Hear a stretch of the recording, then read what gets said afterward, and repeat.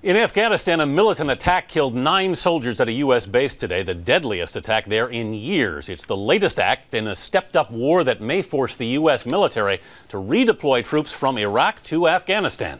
Thalia Assuras in Washington has the latest.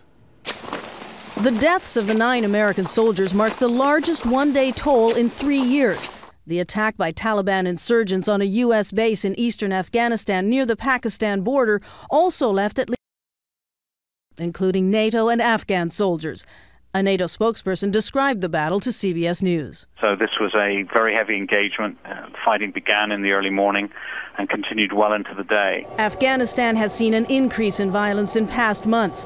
Just today, there was also a suicide bombing against a police patrol in southern Afghanistan, which claimed 24 lives, while U.S. and Afghan soldiers killed 40 insurgents elsewhere.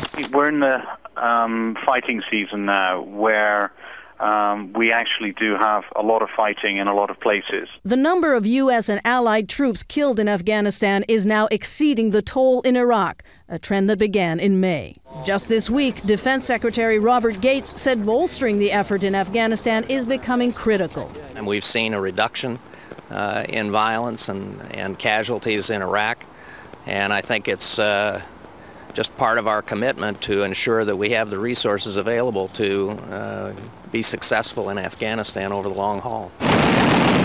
The New York Times reports today that the Bush administration is considering increasing the pace of withdrawal of U.S. combat brigades from Iraq, in part to fill the pressing need in the Afghanistan conflict, known as the Forgotten War.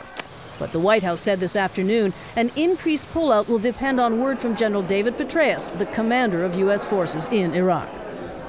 But General Petraeus won't be reporting back until the middle of September, so any change in pace is not likely to occur before then, Anthony. But Thalia, will more troops continue to be pulled out down the road here?